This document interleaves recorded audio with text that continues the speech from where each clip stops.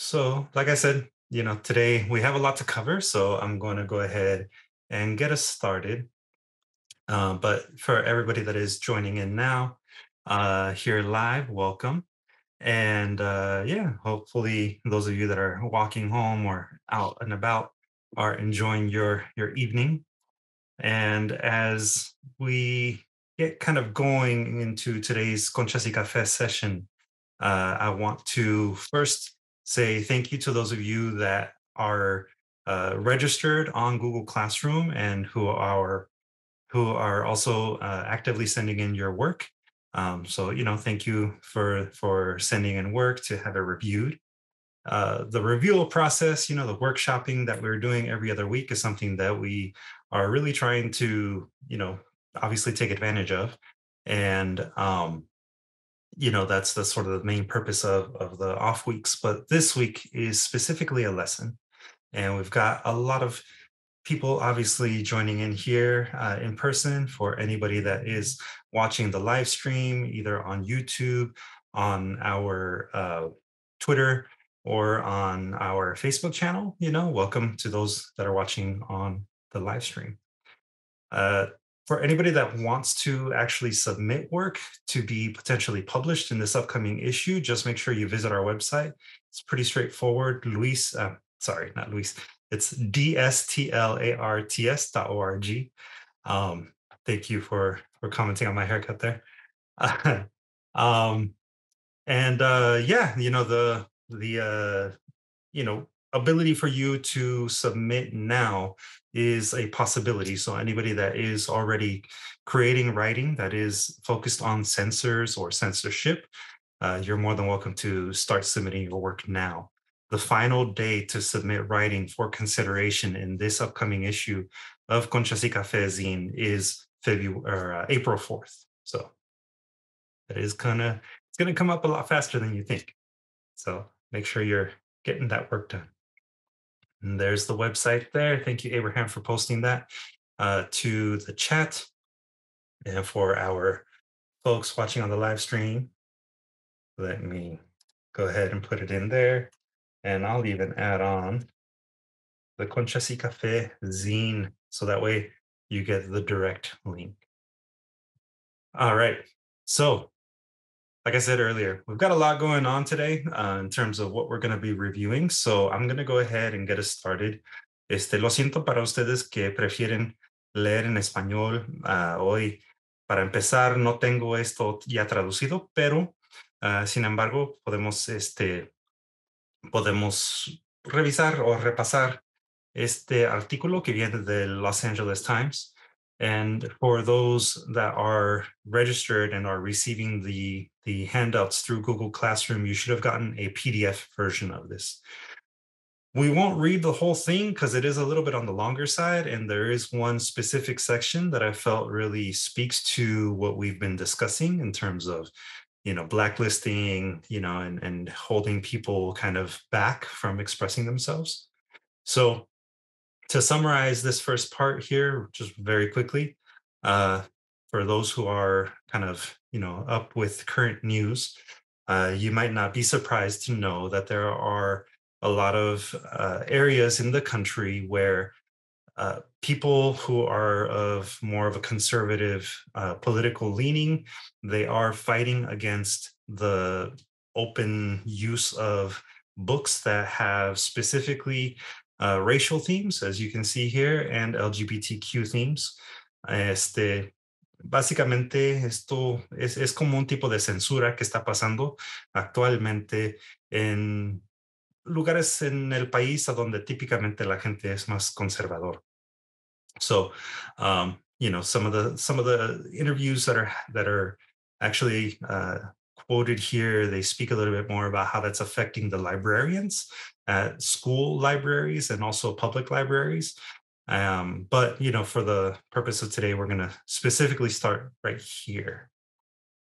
And I'll go ahead and read it for us. I want everyone to just listen to what is being discussed here, and we'll talk about it a little bit more after we finish. So, A number of school board meetings in recent years have become explosive and emblematic of the country's political animosities.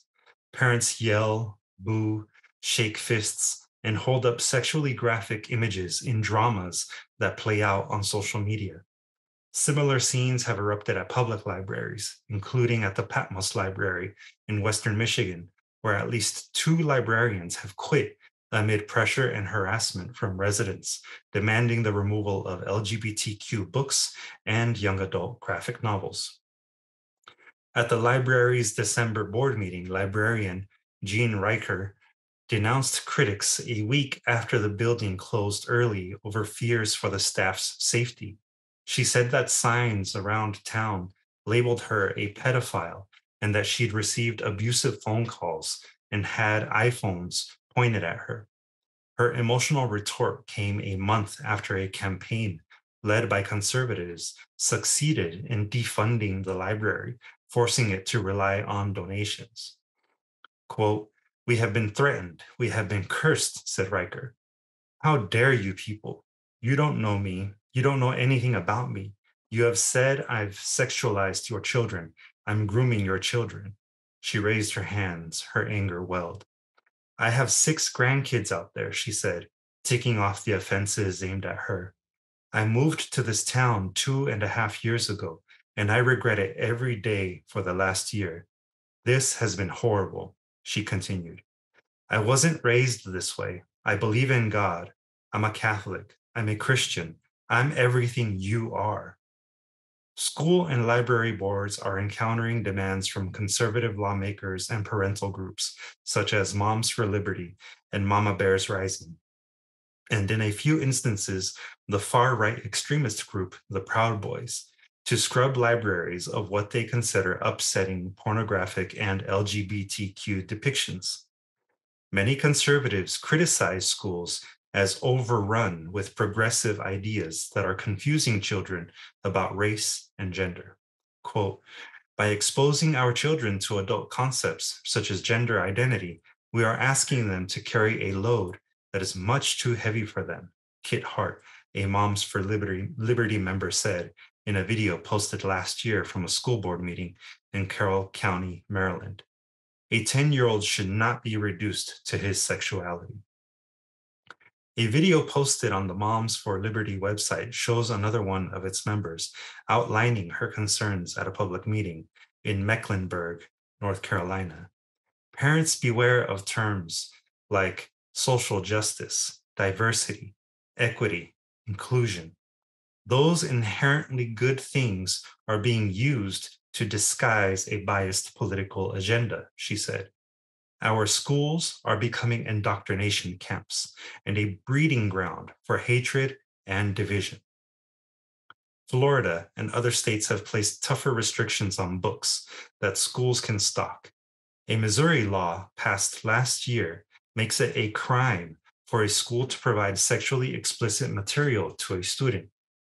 After a discrimination complaint filed by the American Civil Liberties Union, the U.S. Education Department's Office for Civil Rights is investigating a Texas school district after a superintendent directed librarians to remove LGBTQ-related books. Quote, "We have been thrown to the forefront of the cultural wars, whether we want to be there or not," said Amanda Jones, a middle school librarian in Livingston Parish, Louisiana, who last year broke out in hives and fell into depression after she was threatened for speaking against censorship. "It's not fun to be vilified in your small town or the country at large. It's all related to their using political fear and outrage, and they're using children to do it." Jones was skewered by conservative activists, including Citizens for a New Louisiana, after she warned at a library meeting that, quote, "hate and fear disguised as moral outrage have no place in Livingston Parish," end quote. A picture of her appeared online with a red circle around her head, resembling a target, and she was called a pig and a supporter of teaching anal sex to 11-year-olds. Someone suggested she should be slapped. Martha Hickson, a high school librarian in Annandale, New Jersey, endured similar stress and said she lost 12 pounds in 1 week after she was accused by a parent at a school board meeting of being a groomer by providing graphic novels and memoirs such as Gender Queer by Maya Kobabe and Lawn Boy by Jonathan Evison that could steer children toward, quote, heinous acts. What really stung was that my name was used in that context, said Hickson, 63, who in 2020 received the American Association of School Librarians Intellectual Freedom Award. It was devastating. I broke down and I couldn't stop crying. She couldn't catch her breath, she said, and couldn't speak in full sentences. I cracked 2 teeth from grinding and was fitted with a night guard. I go to the pool now and swim 3 times a week. It washes the stress away. Jessica Brassington, head of the Texas-based Mama Bears Rising, which advocates for increased parental oversight in education, said her intent is not to rebuke librarians or teachers, but to get stricter state guidelines on selecting school books in what she sees as a broader war against her Christian faith. Quote, "We want to protect our children. We've seen the dark side of what can happen beyond the book, suicide, alienation," said Brassington, whose organization has pressed for the removal of books in school districts and warned against children being indoctrinated by a, quote, evil sexual agenda. Quote, "We want to know what books are available to our children. The parents are being bypassed." I'll stop it there.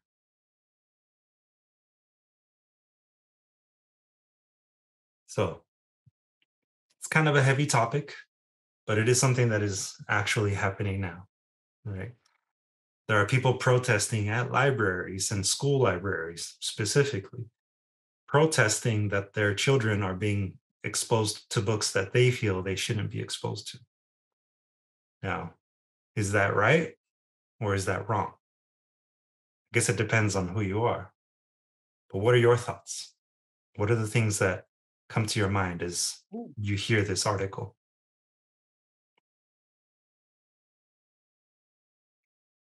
Gia? Yeah, it broke my heart, especially because I think a library is such a sanctuary and a refuge for so many people, as are books. And I actually read Gender Queer, the one, because it was like on every banned list. And it's this wonderful book about this person's journey of discovering who she is, and it's funny and it's sad, and it's just so well done, and it just breaks my heart that this is what's happening. And just this weekend I saw um a video of somebody going through a school library in Florida, and there was literally no books there because the school librarians are so fearful about getting fined or being called out that it's like safer for them to have no books in the library. And again, I just, all you can do is cry, because all those little kids who, going to the library is like one of your favorite things to do in elementary school. You're once a week getting to go and pick out all the books and everything. So, it's just scary, because it is like they say, most people don't want banned books. So it's this very small majority, but they have such a loud voice. Mhm. Yeah, absolutely. And you're right. It is a small minority of people that are, forcing these things to happen. Um, but it is happening still. Well, Brother Um, Lewis, yes, for Miss Lo- me to be honest without Mhm. being a hypocrite, this is my belief, so take it or not. There are certain grade levels of material that should be exposable, or children should be exposable according to where they are. Now, I think the birds and the bees, Mhm. so to speak, belongs to the parents. If the children are brave enough to ask them about maybe they feel different or whatever. Like we have college books for those that have college classes, high school, so on and so forth. But my main scare of it about this is that if they can get how do you say, a foot in the door with getting rid of certain materials out of the library, Mhm. uh, I'm thinking about them trying to erase history. I'm basically thinking about that. Yeah. So once they get their foot in the door, then it's gonna, it's like cutting off your nose to spite your face. So Mhm. there's a ultimate purpose behind all of this. Mhm. And so my son, I was talking to my son about it the other day, and he says, Mom, he says that they don't want the younger generation coming up to see the hurt that they've done and hold themselves personally accountable. Because Mhm. a lot of people, youth, I say youth, maybe 50 and younger, they see the things that they have done. They're trying to say it's still Holocaust. I think you said that last week or so, or somebody I spoke to. So they're trying to erase history. How can you erase history? But Mhm. I believe this is basically what the ultimate motive is. And the other thing, like I say, the birds and bees at a certain age should be discussed with the Mhm. parents. Because I have situations in my family, and that's family. Mhm. You accept or you don't accept, but there's an age limit, because I know as a teacher, there's certain things that we couldn't discuss with the youth. Right. Yeah. Yeah. So And I that think that's fair. I'm not discounting the fact that, there are certain topics that maybe are more appropriate for a child to speak to their parent about. But that said, at the same time, there are certain things that children are always going to be curious about, and they're going to speak to whoever is available to them. I Um, know, because like, with my little brothers and sisters, my little siblings, mhm, and the little boy say, she don't have one of those. yeah, He want to know how come she didn't have one. So yeah, parents have to explain things, but yeah, like you say, it could go a little deeper on a personal level. But I think yeah. it begins at home at a certain level. Yeah, to a certain level, yeah. And I see that there's also Diana who agrees in the chat, that certain topics belong to certain age groups, which, again, that is a fair argument. And when even publishers are crafting, children's books and things like that, they're very aware of the type of content that goes into an age appropriate book, and the type of language that's used and all of that. But that said, can anyone argue that teaching, tolerance and, by celebrating diversity at a young age is wrong? I don't think that that's necessarily wrong. And I don't think the majority of people believe that that's wrong either. It's just going to really depend, I think, largely on the way it's presented. The Uh, yeah, that's right. The way it's ciphered out for that particular right. child's level, Yeah. because they're quick to go home, mama, mama, mama, daddy, daddy, or something, Yeah. Yeah. and Yeah. then there's a whole big mess. Right. I saw that there was a hand raised from Maria and then Abraham and Neri. So, Maria? Can you hear me? Yes. Yes. Oh, I kind of forgot my comment, but the main thing that I was going to share was that I have been working in schools for the past like 10, 15 years.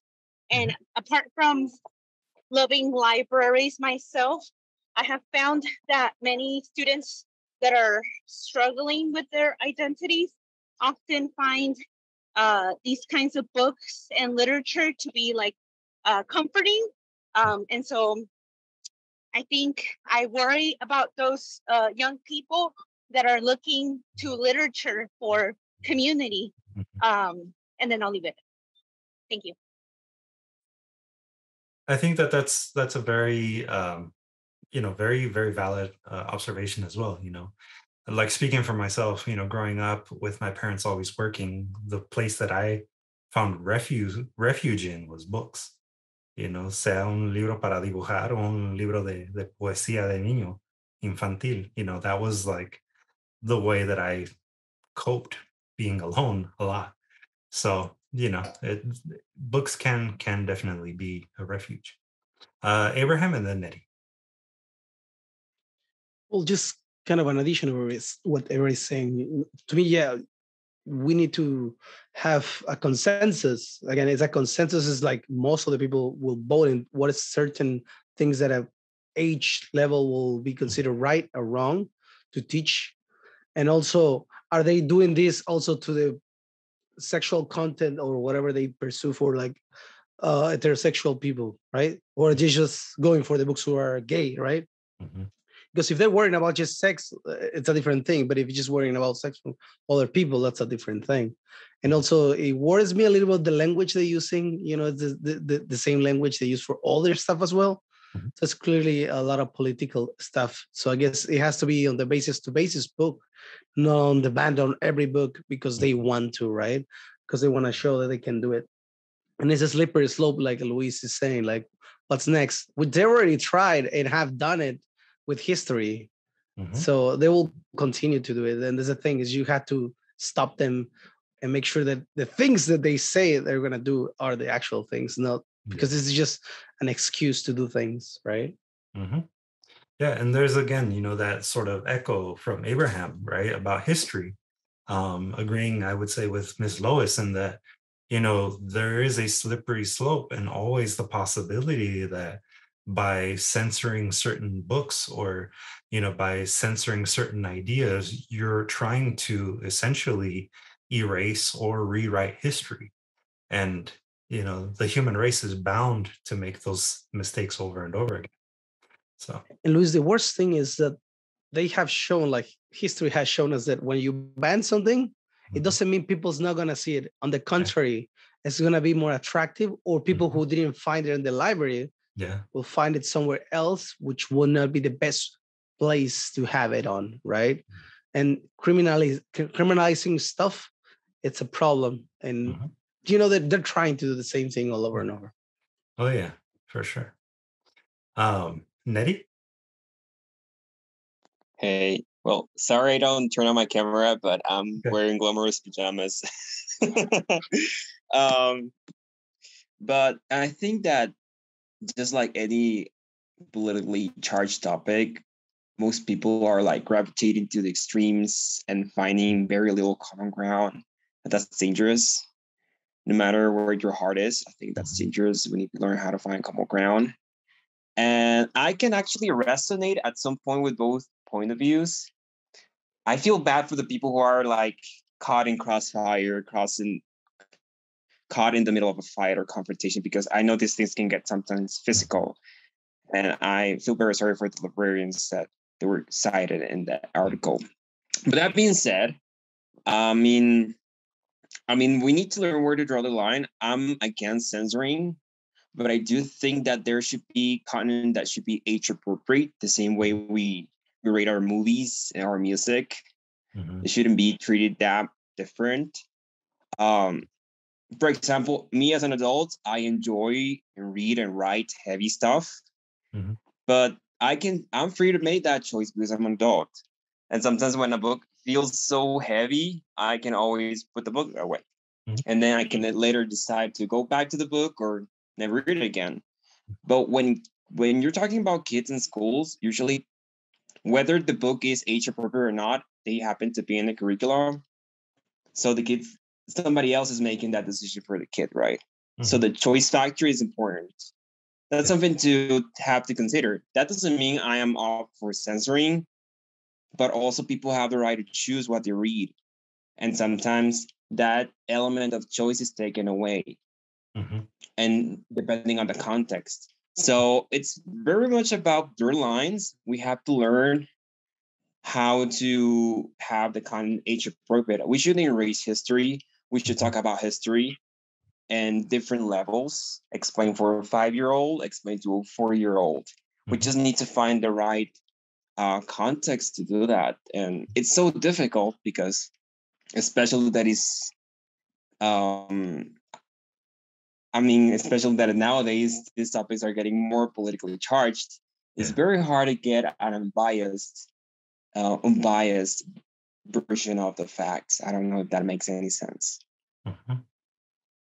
Yeah, no, yeah, it definitely makes sense because it's kind of like I think what Abraham might have been also talking about a little bit is that you need to be able to see both sides and you need to be able to have a dialogue.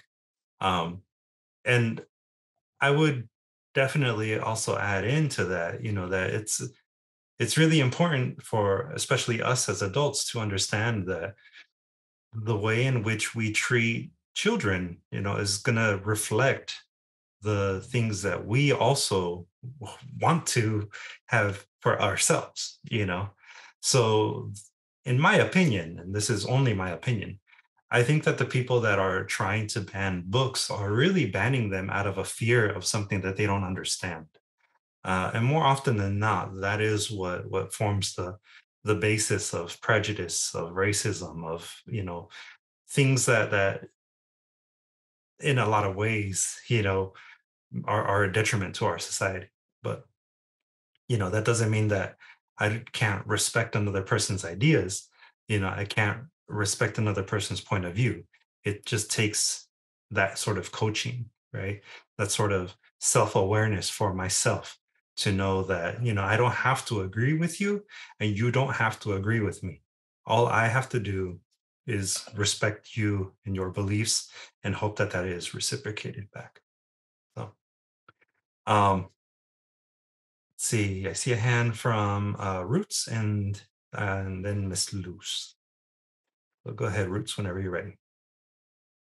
Yes, I really appreciate the comment that I think Nettie said about how we have to come to a common ground, because I feel like that's exactly the whole point. Because if you go even further in history, I mean, who's been burning books and taking our knowledge and hiding it from us? So I think it's the same hand in the background moving this stuff around so that we can fight against each other, because causing this division, because I don't think that they necessarily tell us the truth about history as is, like who's writing these history books right now, but I do I'm glad that parents are becoming more conscious of what their children are reading and actually, looking into it. I think that's my comment. Yeah, obviously the more parent involvement you have in the raising of children, the better. I think my only counter argument to that would be, to what degree are you allowed to parent? You can parent your own child for sure, but does that give you a right to parent someone else's and to restrict what another child learns or is exposed to? So, we gotta be open to these ideas. Ms. Luz? Well, this conversation brings me to an experience I had being a school nurse.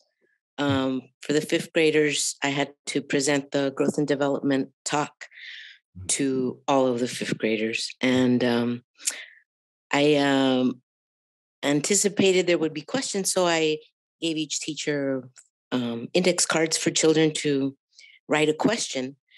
And I would, of course, screen them and then answer the ones I felt were appropriate. And I was very amazed by the range of ignorance to knowledge.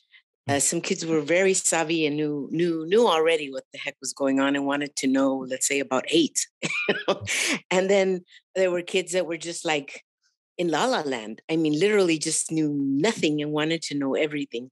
Right. So I think placing the information, I feel like there's already a system in place, just like there is for movies, rated G, rated PG. We already have that system in place.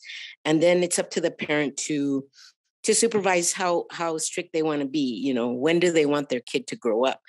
But I think some of these parents just want their kids to be in fantasy land, believing in Santa Claus and not knowing anything. And then the child ends up hungry for information because they know the other kids already know about it, but they don't.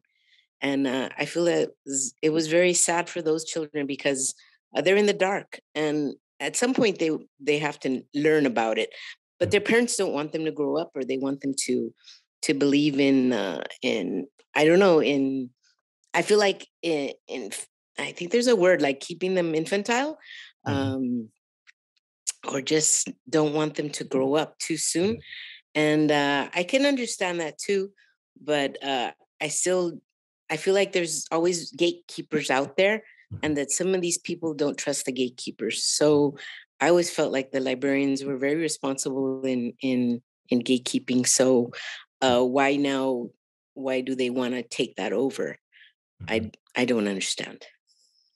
Yeah, I think something that popped into my head as you were speaking, Ms. Luz, was what you said about the gatekeeper and how, to be a librarian, at least in a public library and academic libraries, people need to have a master's degree.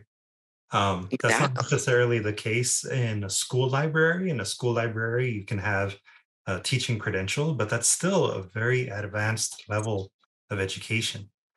So they're not normally people who are uneducated and they're going to pick up anything. These you would assume are people that are very well versed in a lot of different things. So, it's, if you're going to trust someone, definitely trust a librarian. That's just my 2 cents. Well, especially if you're not going to do the parenting yourself. Yeah. Because the fact of the matter is that, not all kids all have that privilege, of having both parents in the home who are able to dedicate time to both, to the kid equally. So that's also a reality that we have to face. So it's a very heavy topic, and thank you everyone for your comments, because I think that it does help the conversation here. But to bring us back to our lesson, and before we do move on, I want to just simply acknowledge, this again article. It comes from the Los Angeles Times. It was actually a recent article that came out in January. So as you can see here, it was written by Jeffrey Fleischman, staff writer for the LA Times, and it was published a couple of weeks ago on January 27th. So this is a relatively new article. You should still be able to find it if you want to read the whole thing on the LA Times website, or you can also check out the PDF that I uploaded to our Google Classroom. Pero para seguirle, I also uploaded to our Google Classroom a clip from this website here. This is from the Hirshhorn Museum. And as I was, thinking about what I wanted to teach this week, I was thinking a lot about just the way in which censorship can manifest itself, and the ways in which it has, a lot of times actually been a detriment to society.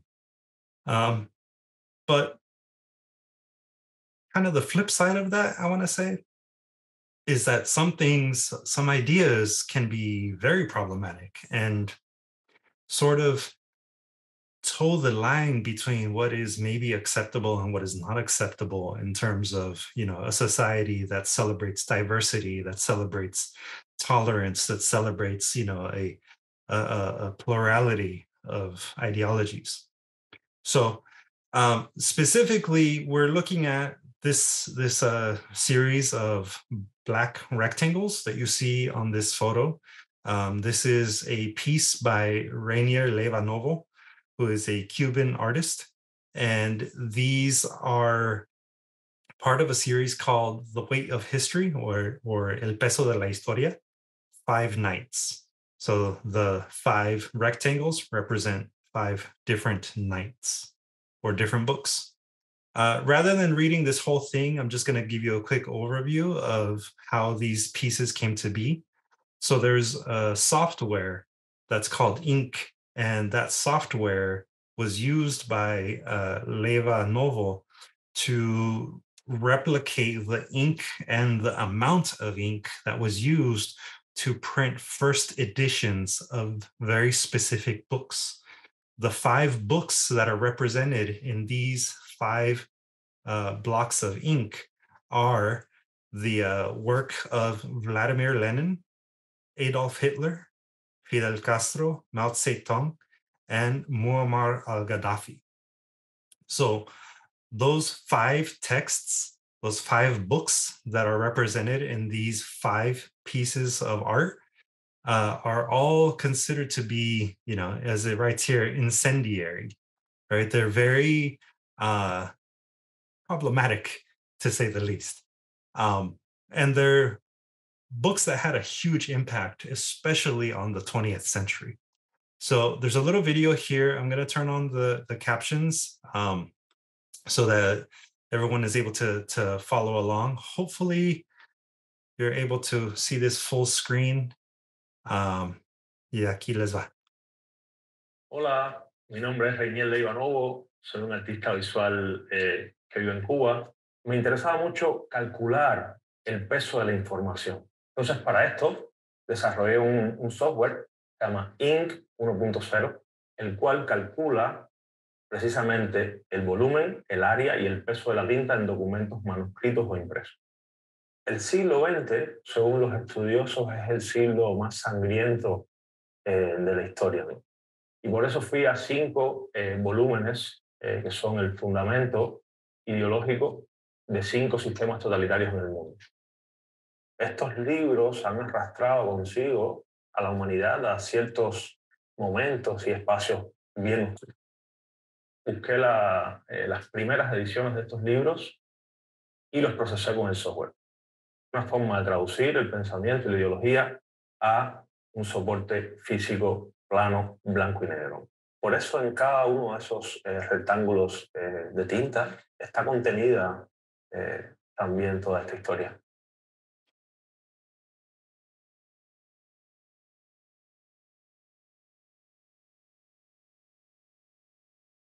All right. Hopefully y'all were able to see the video in full screen. So again, these 5 blocks, these 5 rectangles that you see pictured there, they are a reproduction, in a sense, of the 5 texts that really inspired basically genocides, So that's sort of there to set up what we're going to cover. Let's see, do we have any questions so far? La parte visual del artista, en verdad. Yeah. I trust the math, but not the execution really gives us the weight of the ink. Yeah, fair enough. Gia writes, I did not know this artist. Thank you so much for introducing him. The work is fascinating. Yeah. There is in the handout that I shared with you all, there's a little bit more about the work and the artist himself. So this is cut and paste and also translated for you. Para los que prefieren leer en español, aquí tienen traducido ¿cómo se llama? El texto que se ve en la página web del Museo Hirshhorn.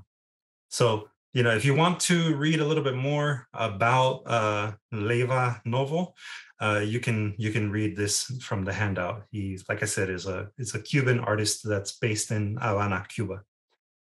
But again, these blocks of black ink, they were on display at this museum, and this wouldn't be a creative writing class without some kind of poetry, without some kind of writing. So I present to you Ode to Reynier Leyva Novo, which was written by Ave Haynes, who was the 2022 Harold Taylor Prize winner from the University of Delaware. So they're a student at the University of Delaware.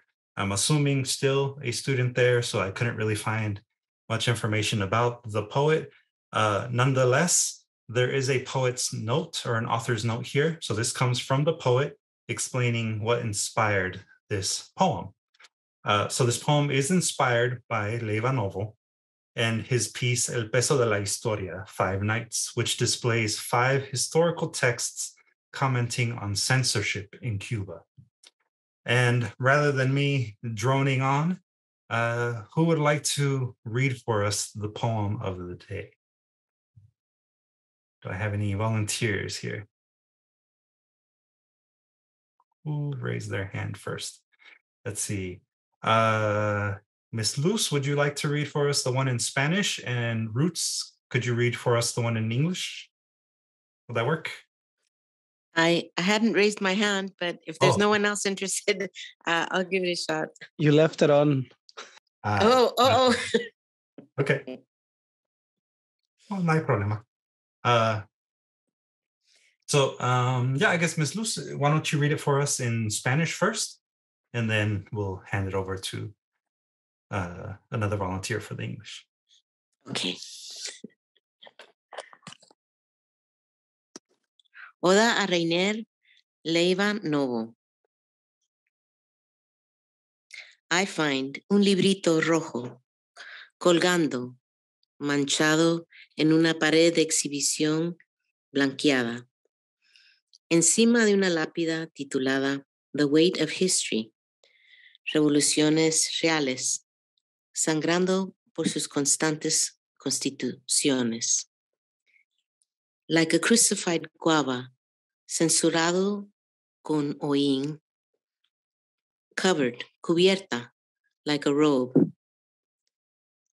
rodando in the smoke hand, tosiendo, like la mitad of a smoking soul. In the air, susurros frescamente volteados van creciendo. Read me. I open it. Pánico. Palpitante y words silenciosas como un ático póstumo. Prematuramente publicados, congelándose para oxidarse en una celda. Inflamed organs y luchas firmes por la libertad. Escenas incendiarias vistas sleepwalking por la noche. The paper in flames is the paper of papers. Leyendo de un rollo de papel. Brother whipped with a baseball bat.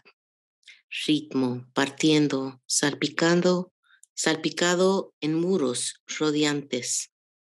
El espinazo de its tongue, atachuelado en donde sea que lo dejaron. The only words are on tombstones. Las únicas palabras están en las lápidas. The only words are on tombstones. Las únicas palabras están en lápidas. The only words are. Lo cierro. The pages del librito rojo cuelgan, manchados en una pared de exhibición blanqueada. The eyes close and start. Persuasivamente dolorosa canción. De partes igual, the end. Y el inicio. Do not worry. Por tus palabras. Respiran. Excellent.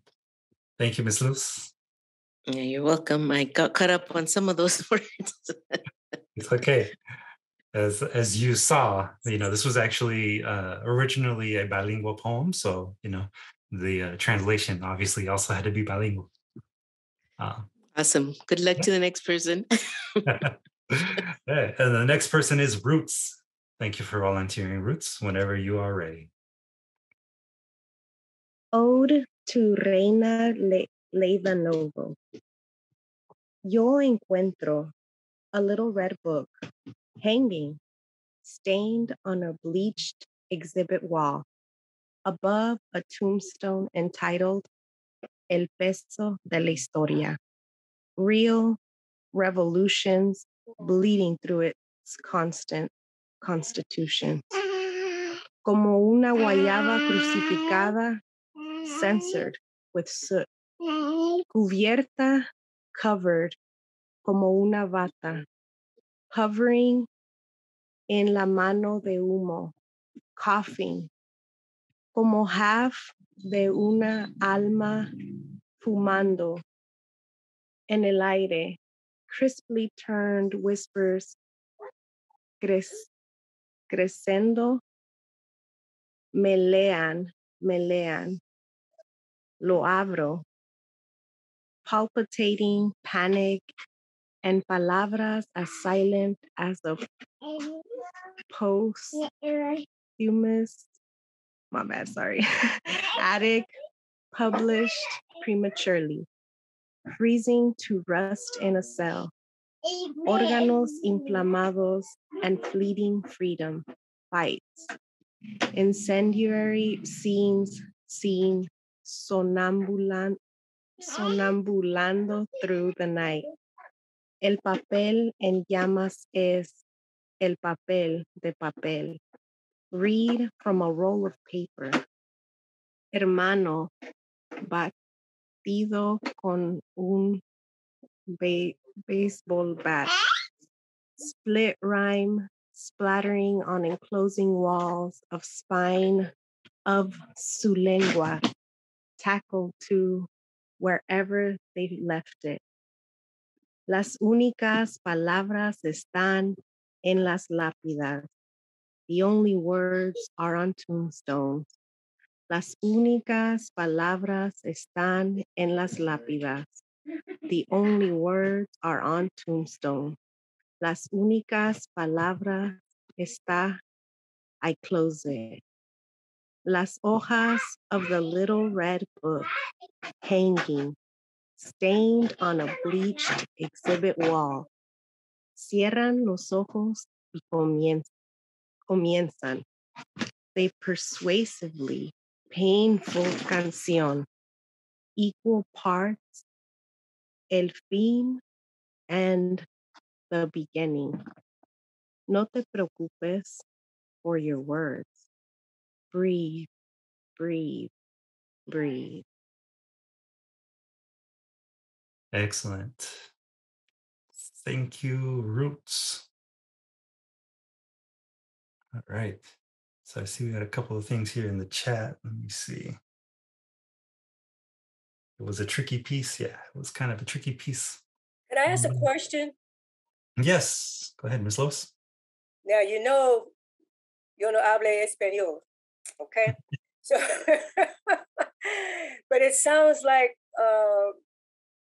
everything is so heavy, but it's being read. But I mean, you have to explain everything to me. But when it comes to the tombstone part, was his life so small and unimportant that his whole life is just those little words that's on the tombstone, and that he was incarcerated, or how do you say, cut off from life at an early age? That's an interesting interpretation for sure. I mean, if that's what you're getting from it, then that's a very because it was going in and out for me in my little Spanish understanding. Yeah. Español poquito. Yeah. Well, for that reason, I did translate the Spanish parts and the English, the original, actually, I should say. So the original is on this side, and it is originally called Ode to Reynier Leyva Novo. So I translated it to Spanish. And because this poem is a bilingual poem, as obviously seen here, I translated the Spanish parts in the original to English in the Spanish translation. So that could potentially help if you want to, compare it.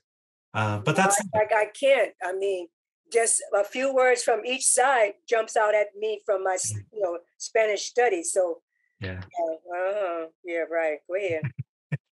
Well, I mean, it's I think that if you're still able to get that emotion though that you got, right, you expressed that this was a heavy poem, that the invoking of a tombstone and of a heavy heart, that comes across. And I think that is a very, very valid way of interpreting this poem, because the poem itself is responding to the act of censorship, right? It's in response to another artist's work of art.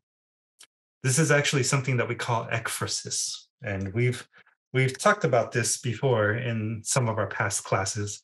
I just wrote it in the chat for those that want to know how to spell it. But ekphrasis is generally speaking, and this is kind of like a very quick way of defining it. It's basically when an artist writes a work of art or creates a work of art in response to another work of art. So this is responding to something that has a lot of layers to it already. I see a hand from Abraham. Yeah, sorry, I had to look for the buttons. I really like the part that says palpitating panic and palabras as silent as a posthumous attic published prematurely, freezing to rust in a cell. That's pretty cool. It's kind of what we're talking about, like putting books away without serving their purpose right now. Yeah. They're rusting away. Yeah. Pretty cool stuff. Yeah, it has the repetition, right, of the tombstone, right? The only words are on tombstones. If I'm not mistaken, that's probably a metaphor for the little placards that go up with the pieces of art on the wall. So it explains to you what is actually there. What's resting in peace? Exactly. What's resting in peace in that big block of ink painted on the wall. I see a hand from Neri. ¿Qué dices, Neri? I like this idea of code switching. It's so well performed. And even the word choice, it's easy to follow in both languages, even if you only speak one of them. So I think it's a very thoughtful poem. I like that. Yeah. Well, por algo ganó, right? There's a reason why it's an award-winning poem.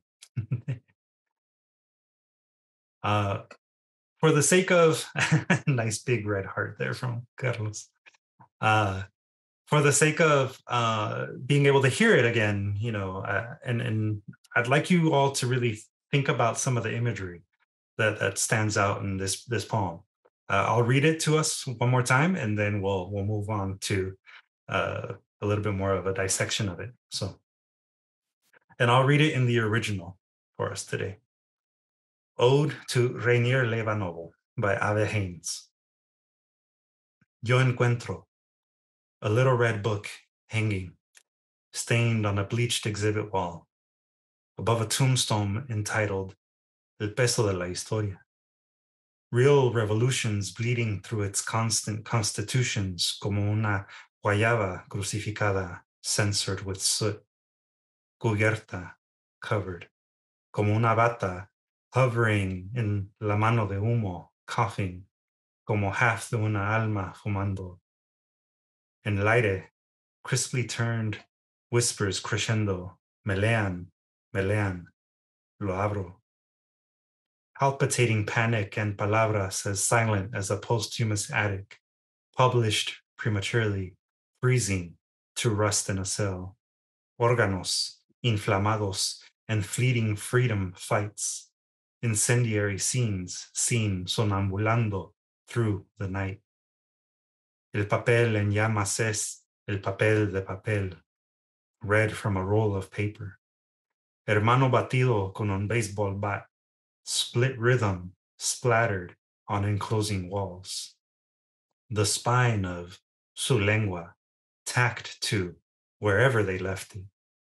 Las únicas palabras están en las lápidas. The only words are on tombstones. Las únicas palabras están en las lápidas. The only words are on tombstones. Las únicas palabras está. I close it. Las hojas of the little red book hanging, stained on a bleached exhibit wall, cierran los ojos y comienzan their persuasively painful canción. Equal parts, el fin and the beginning. No te preocupes, for your words breathe, breathe, breathe.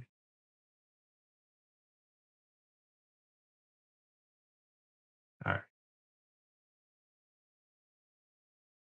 So, see an applause there. Thank you. Do you guys remember what the 5 books were that are actually on display here? Mao Zedong, Mein Kampf. Those are the two I remember.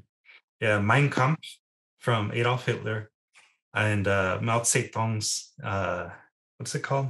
The It is called The Little Red Book, I think. Is it The Little Red Book? Yeah, I Yeah. think. Well, I know that it is referred to as the Little Red Book. I can't remember the exact title of it, but basically, it is the Little Red Book that explains Mao Zedong's ideology for communism. And So, Castro? and Fidel Castro, his book that is represented in that work of art by Leyva Novo, his is called something like History Will Forgive Me or something like that. I don't remember. Yeah, I don't recall. yeah. Yeah. And there's also a book by Vladimir Lenin that's also represented in the work of art, and also a book by Muammar al-Gaddafi, the former dictator of Syria.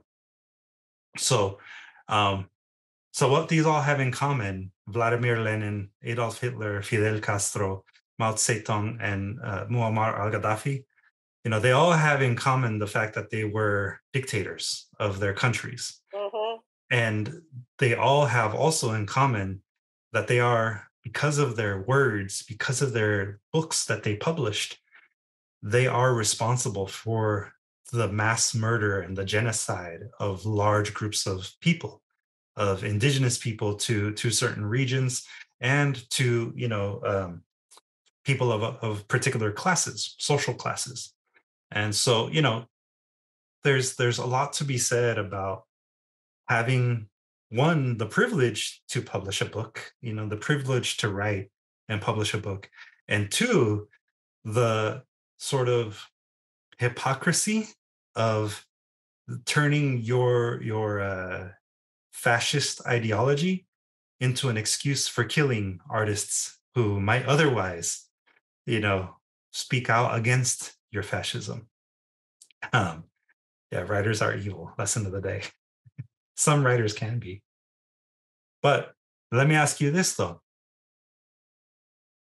Looking at this and understanding the context in which this poem was created, you might be open to the idea that the tombstones that are referred to here, las únicas palabras están en las lápidas, the only words are on tombstones. You might take that as literal, in that the tombstones themselves are the black works of art that are on the walls. And the only words are the description of what that ink rectangle is. But imagine the words that exist when a person dies, the words that exist to explain what their life was, what they meant to the world, right? They're left on tombstones. For those who are buried and have a tombstone, you'll typically see a name, a date, and what they were to the person burying them: father, mother, son, daughter, etc. Right? Those are the only words that are left at the end of a person's life. So these books, like Mein Kampf by Adolf Hitler, that book, that piece of writing, it resulted in mass killings. It resulted in the death of millions of people.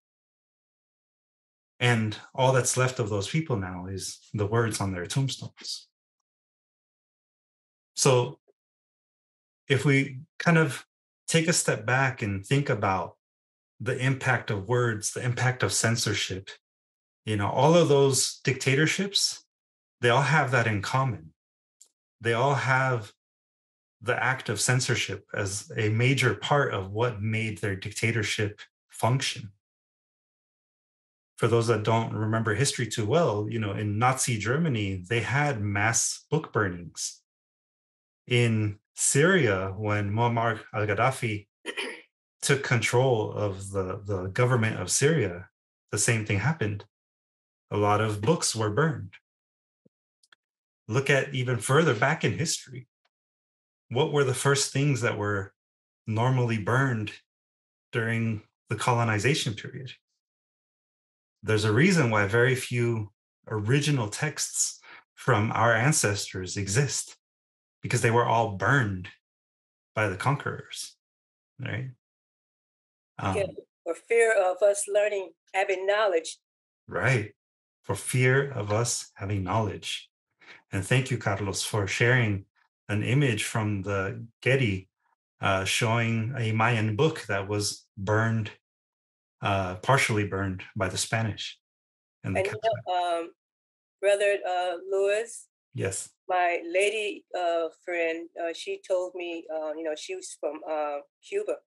And she says that, what's his name? The first one, Castro. Fidel Castro.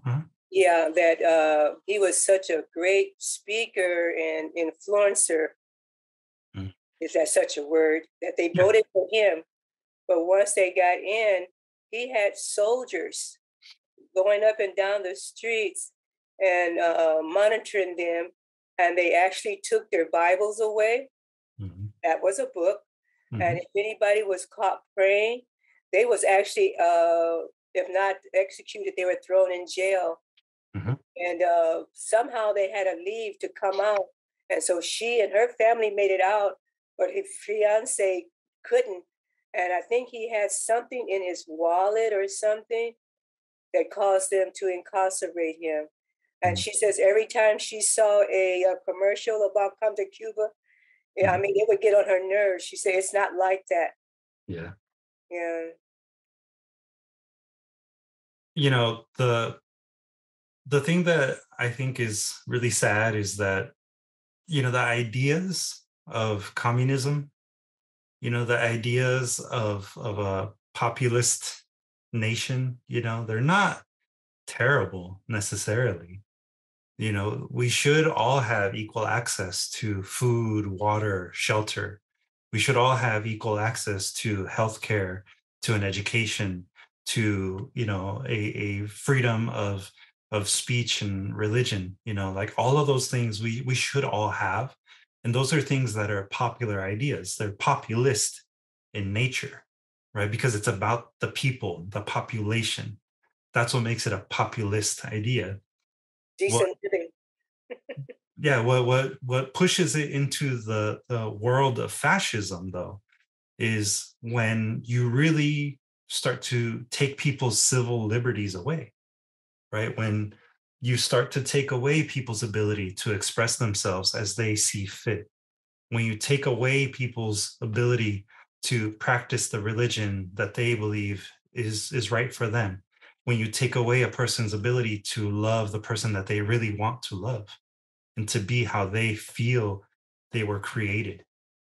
You know, those are the things that push people into fascism.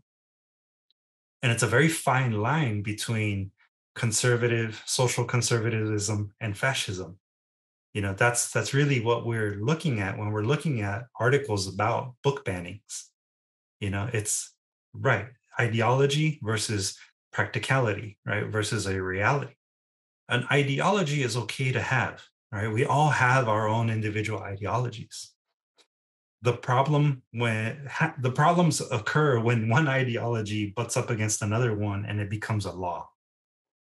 And you know, that's where a lot of the things that are happening with politics and our culture, even here in the United States and beyond, you know, those are the things that are really starting to damage our ability to coexist. So, you know, censorship is one of those first steps to, you know, fascism taking a hold. And we really need to consider that, right? Especially for those of us who see ourselves as writers, as artists here today, whether you're watching on the live stream or you're here in the class now. You know, those are things that we have to be very much aware of.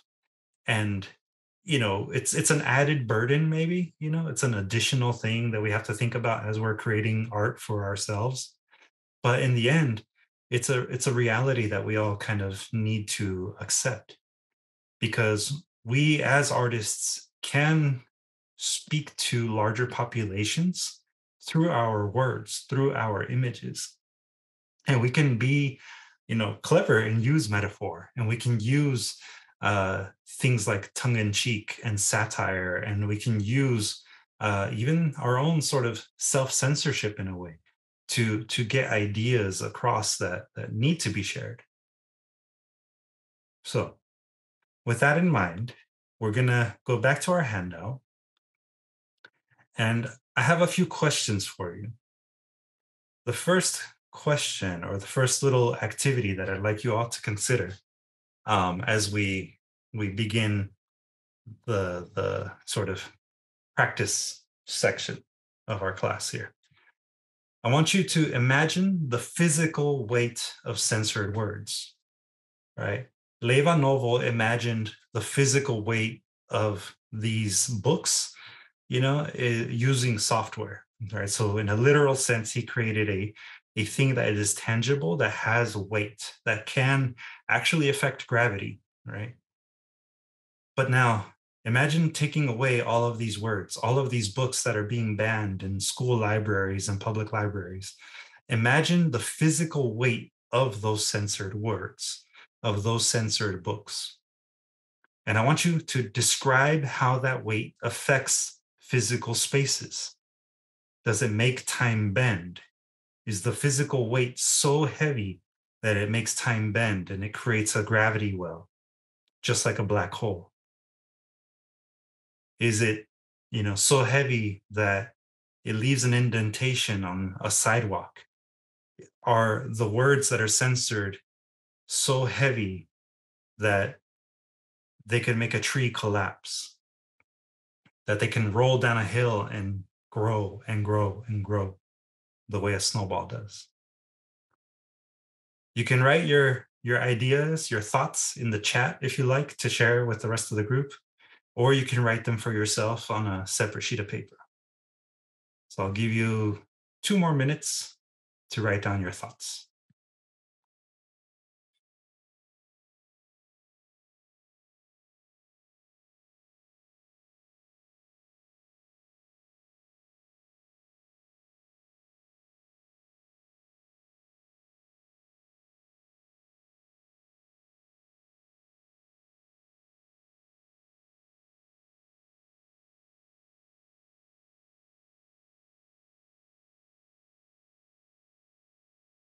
An excellent quote in the chat there. Gia, thank you for sharing that. I think Roots has a question. Yes, Roots. Yes, I don't really understand what you mean by does it make time bend or does it create gravity well? Can you just explain that a little bit better? Well, that's just me being kind of metaphorical in the sense of anything that has a physical weight can create ultimately fluctuations in gravity. So that's me being more scientific, and it's not meant to be literal. It's meant to just sort of get you thinking about in what ways would the physical weight of all of the censored words, what could that do to the environment, to anything around you?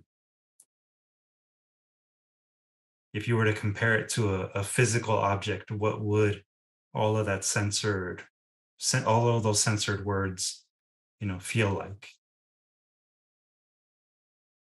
So we're using metaphor in this sense. I hope that helps.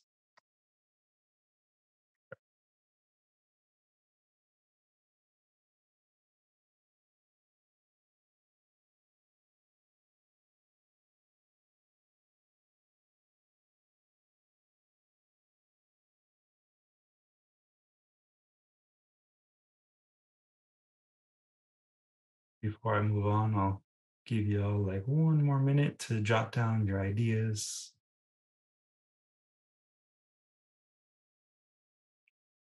Just write the first thing that comes to mind. First couple of words. Nothing's right or wrong. This is just to get you thinking. Okay. Excellent.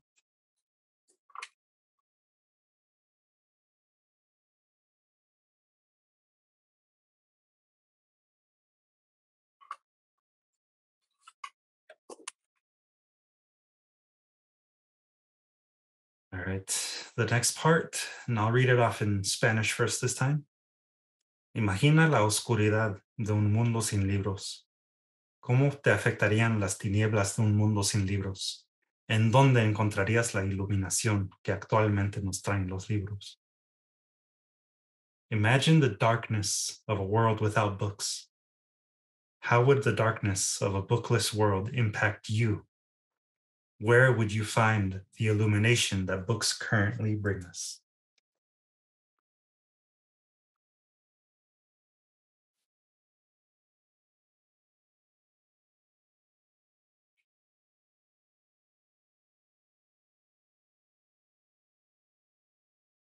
So again, using our imaginations here.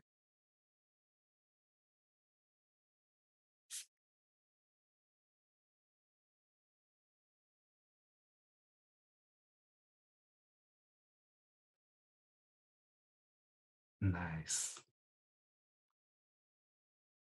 Good job, Diana. Remember, there's no right or wrong way to answer these questions.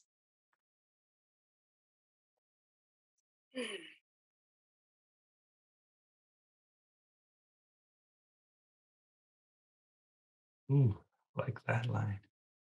Miss Michelle's got a fire line right there.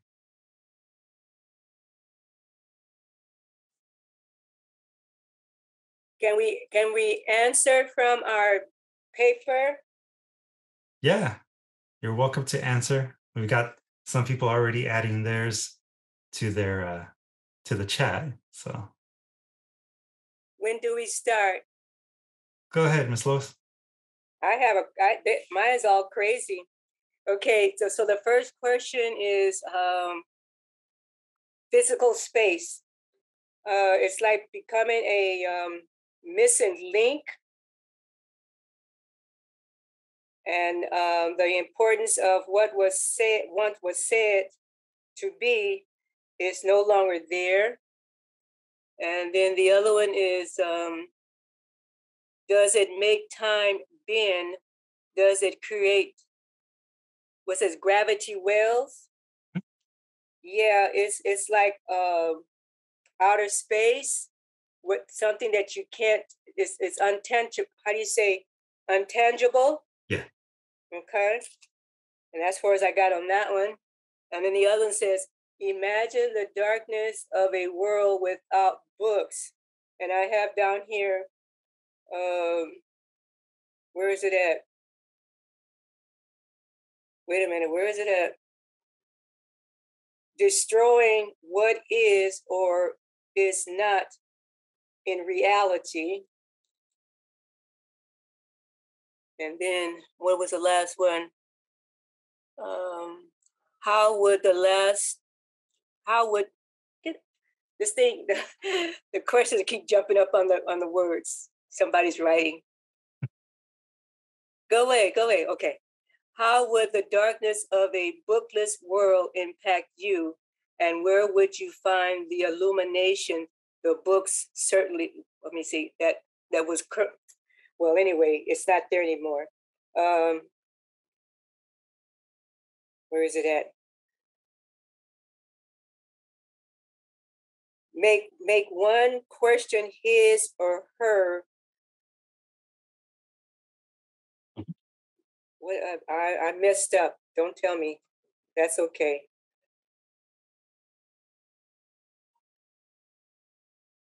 Okay, I can't read my own writing, but it's okay. No problem. It's okay.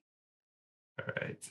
So I think it was supposed to say, make one question his or her.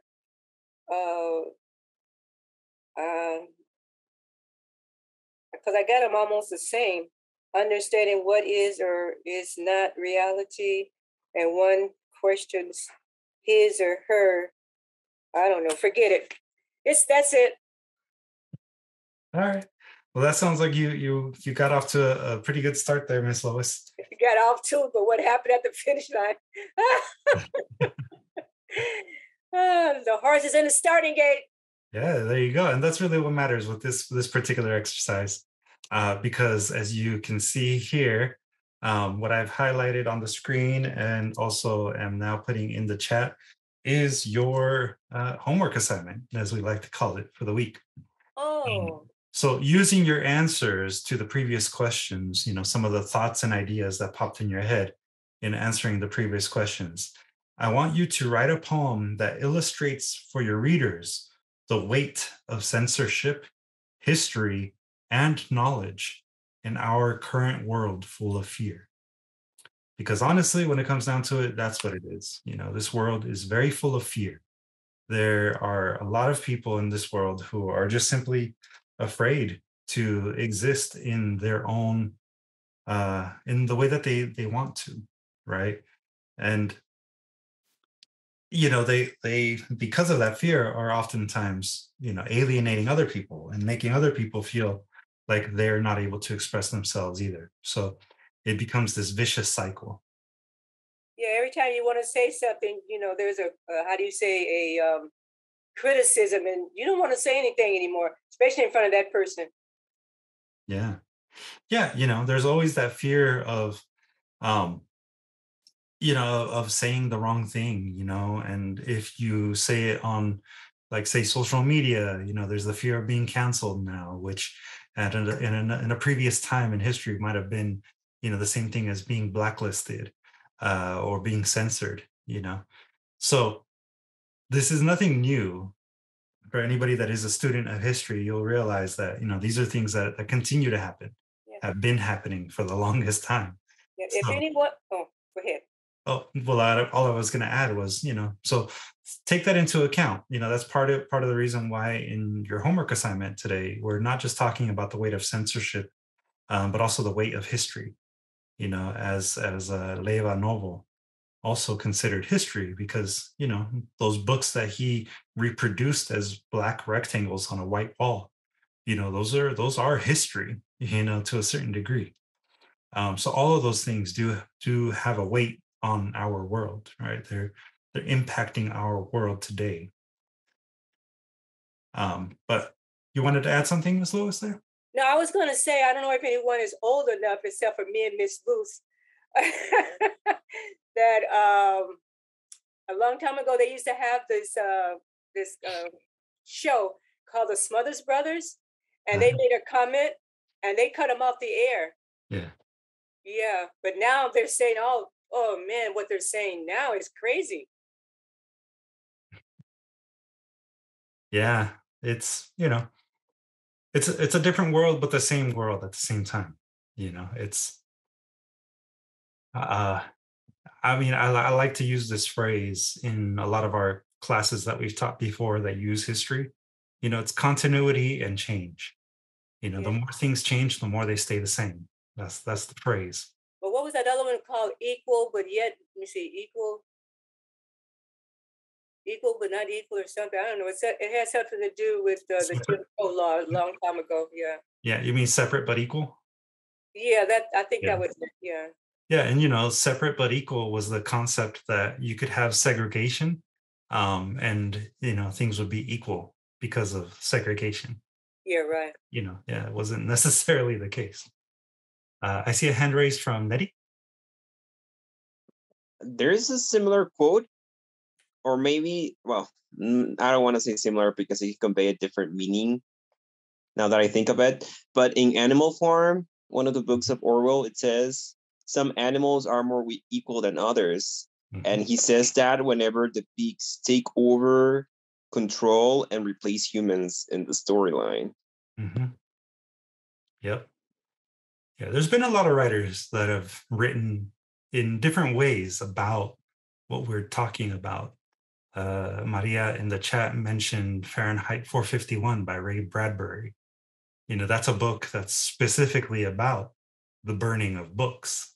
Firemen are not actually putting out fires, but creating fires, and specifically burning books. Animal Farm by George Orwell. That is about a populist uprising that turns into a fascist dictatorship. So there's a lot of different ways in which artists have actually tackled some of these concepts. The Book Thief, which takes place during Nazi Germany, The Book Thief. Mm-hmm. yeah, there's a lot. So, again, we're not necessarily doing anything new with this exercise, but what we are doing is, you're doing it through your words, through your voice, which should never be silenced. And that is the main point here. It's your turn. It's your turn to speak to these things. Gia? Yes, sorry. I'm not sure if I missed it, but did you say you were going to put it in the chat? Because I didn't take a screenshot of what were the specifics. And also, will you say again, I only wrote down part of it. What did you say? Continuity. What was that quote? I liked it. Continuity. And change. Continuity and change. Okay. Would you elaborate on that, Luis? Can you see it again so I can write it down? Yeah, so the concept of continuity and change is actually something that I learned when I was in middle school. So shout out to Guahomie Park Academy. It was one of our expected school-wide learning results, one of our ESLers. And the basic idea behind continuity and change is, like I said, the more things change, the more they stay the same. So continuity, there are certain constants in history, like war, colonization, those kinds of things are actually generally constants. But there's always a different group doing it. So there's always change happening. There's always one uprising after another. So it's learning to see those patterns of continuity and change. What are the things that always motivate these things? It's generally money, land, and whatever else is assigned a specific value that is, a resource. So those are the continuities of history. And the change, again, just comes from, who's doing the plundering at the time. Thank you, Luis. Yeah, no problem. And I put in the chat one more time the writing prompt for this week in both English and Spanish. Can this be downloaded on? Yeah. So this handout, along with the article that we read from the LA Times, both are right now available for you to download from Google Classroom. So those of you that are registered through Google Classroom, I highly recommend you read the full article from the LA Times, number one. And number two, I also, suggest you take a look at the website for the Hirshhorn Museum one more time if you want to look at the artwork that inspired the poem that we read today. So shout out to to our sources for today's lesson. Support your local museums and your local newspapers, y'all. Don't let these institutions lose their funding and go by the wayside. Freedom of expression, freedom of press, all that good stuff. So, with that said, are there any final questions, last observations, algún último comentario para la noche, para ya terminar la noche?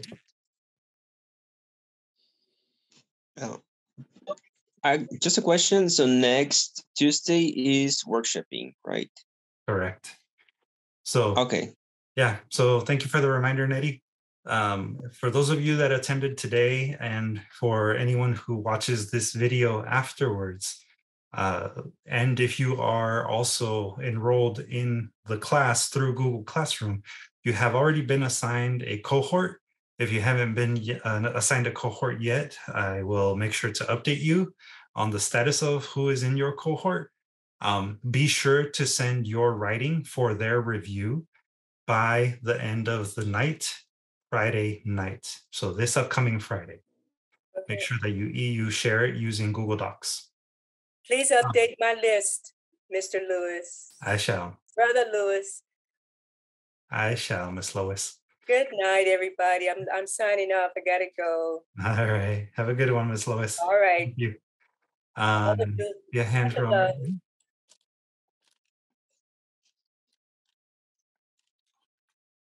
Abraham, did you raise your hand? I didn't hear you. As well as submitting your work on Friday, remember to check your cohort's work, your team's work, and prepare for Tuesday with already your stuff.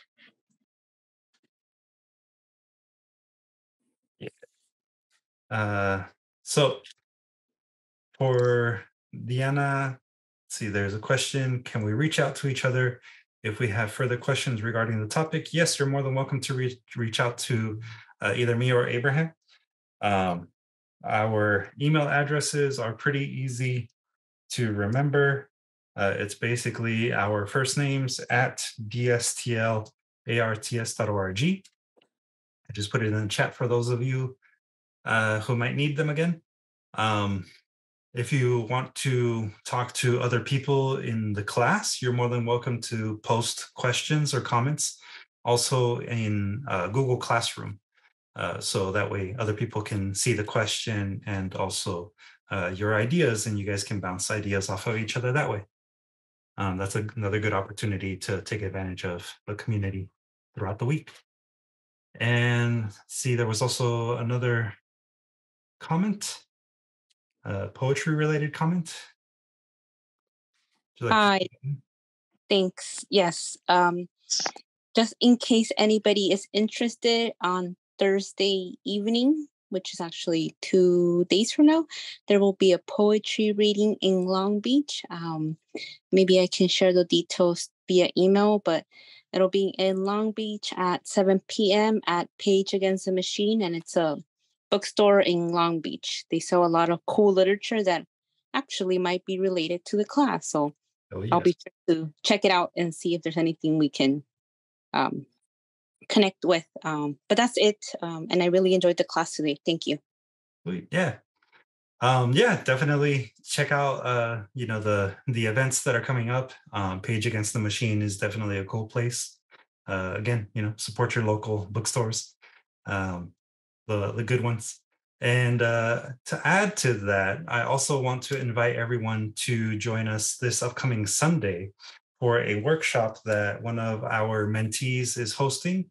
Mauricio Moreno is going to be actually leading a walking tour of South Central, a very short one, so don't expect to go on a hike. But this little brief tour is going to be covering the concept of racial covenants and how redlining impacted the neighborhoods of South Central. So if you go to distillarts.eventbrite.com, you can actually register now for that particular workshop session. It'll be Sunday, this upcoming Sunday, February 12th at 12:30 p.m.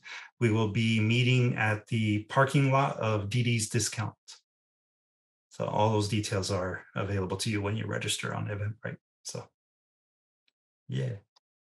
I'll also add that link to our Google Classroom too. So anybody that's interested, y'all have the opportunity to register there as well. And yes, he has been working very hard on this lecture. So come out and support Mauricio. All right. So any final questions, final comments? No. All right. Well, thank you everyone for joining us. For everybody watching afterwards on YouTube, thank you for sitting through another session. And we look forward to catching your work when the deadline approaches. So take care, everybody. Have a good night. Good night. Thank you. Good night. Night. Hasta la vista, baby. Buenas noches, everybody. Buenas noches. Bye, guys. Bye.